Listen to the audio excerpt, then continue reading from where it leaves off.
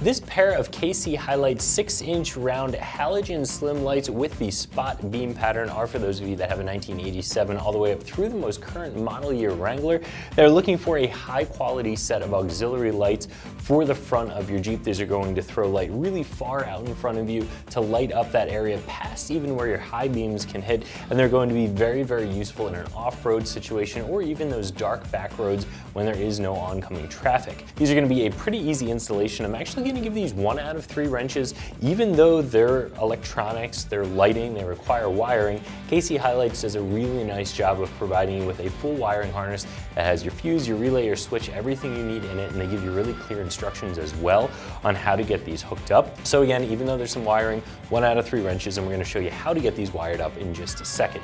So KC HiLiTES, probably a name that you've known. They've been making lights for a very long time, and this was sort of the standard for a while, a round light like this that just puts out a ton of light in different patterns. So you can get more of a spread, more of a spot like this one, a couple of different choices out there. And then of course, right around that same time the JK came out, the mid to late JK generation, everything started to switch to LED. So everything got a lot smaller, a lot more modern looking, and these by comparison look to be a little bit more old school, but there's still a great option if you want some auxiliary light, as long as you're okay with the aesthetic that they provide. For instance, my 98 TJ, I have a set of these mounted up on the A-pillars, and it just looks period correct in my opinion. If I had some small LED cubes, it would look a little bit off. But again, completely up to you. These will still work great even on a brand new JL. What you're going to get here from KC HiLiTES is a very high quality light, and this is their SlimLite. So what you're getting is something that's a little bit smaller. As you can see, this is a fairly small housing. The original KC HiLiTES, they were more of a bullet style. They were much larger. This is a little bit slimmer. So they just fit in a few other locations where the larger one wouldn't. Again, an A-pillar is a great example. These can go right on an A-pillar mount. Now, I really like the SlimLiTES. They have a metal housing. They're 100-watt H3 bulb that's in there, so a ton of light that you get out of those. There are some other options for 6-inch round halogen lights from KC HiLiTES, the Apollo series, for instance. They're just going to be a little bit lower wattage, so they're not going to be quite as bright, and they're going to be a plastic housing. Now, some people might like the plastic, some people might prefer the metal.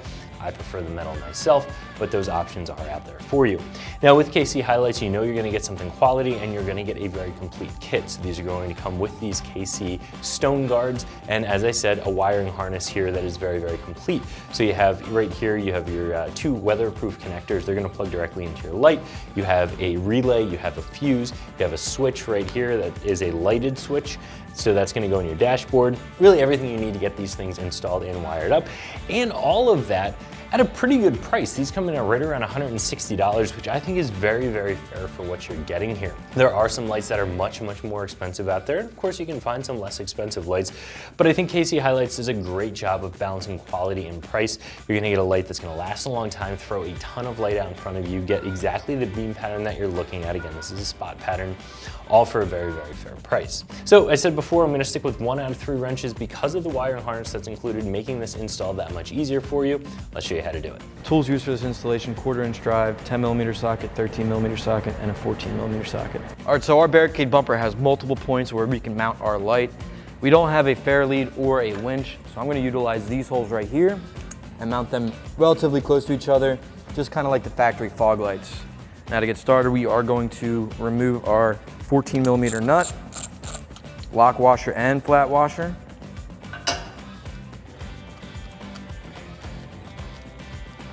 And you just stick it in the hole. And this is a good spot for us to run our wires through as well, to make it a nice clean install.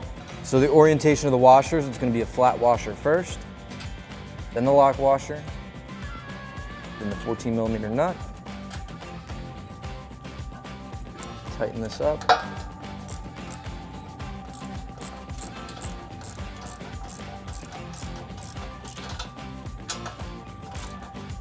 And then we can move to the front and tighten up these 13mm bolts that actually make the light tight.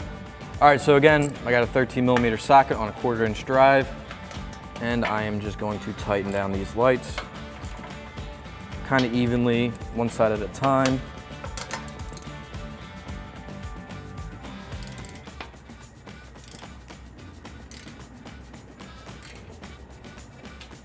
All right, now that that's tight, we're gonna move on to the next light.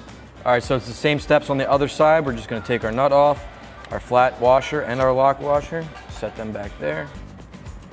Make sure you're not pinching your wires. Flat washer, lock washer, nut. And I'm just gonna tighten this down.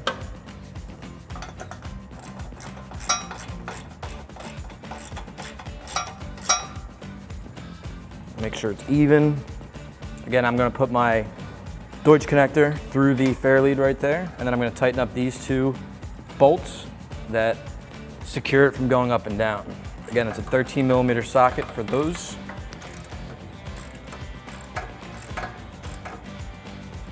Move on to the other side.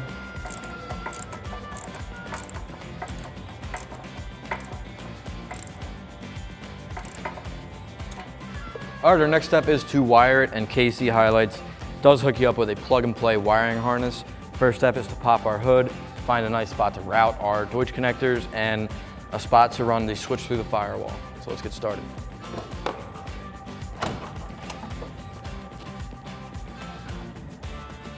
All right, don't let this intimidate you. It's a really simple wiring harness. It just has two connectors, two power supplies, a ground, a relay, and a switch. So we're gonna untangle it now, get everything situated, and then run our wires. All right, so there's like 50 different ways you can wire this thing. Just, again, keep it away from anything hot, anything moving. There's a nice spot between the quarter panel and the grill right here. That's where we're gonna run our Deutsch connectors through and down. You may need to get underneath the Jeep to see where they're coming out, but you can see one popped out right there.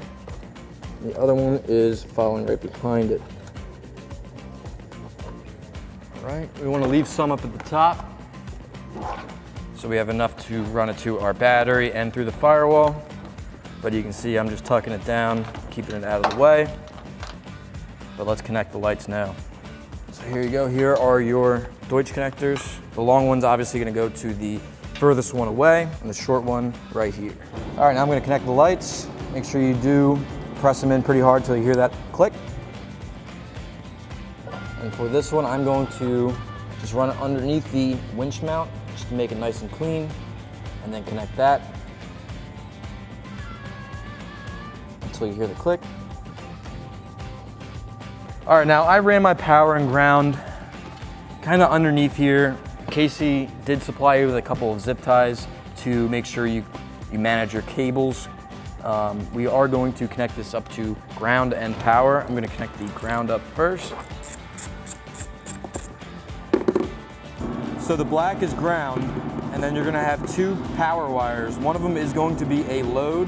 That's going to be the yellow one. You'll see how much more thicker that one is than the white. And then the white one is your power to the switch itself. All right, that one's nice and tight. Now we are going to connect these ones together on the same terminal.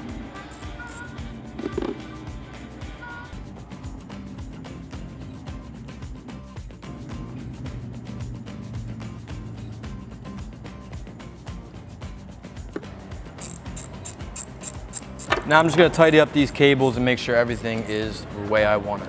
Now there are 3 wires that you need to connect to the switch itself. They are spade connectors. The black is the ground, which goes to the brass colored terminal there.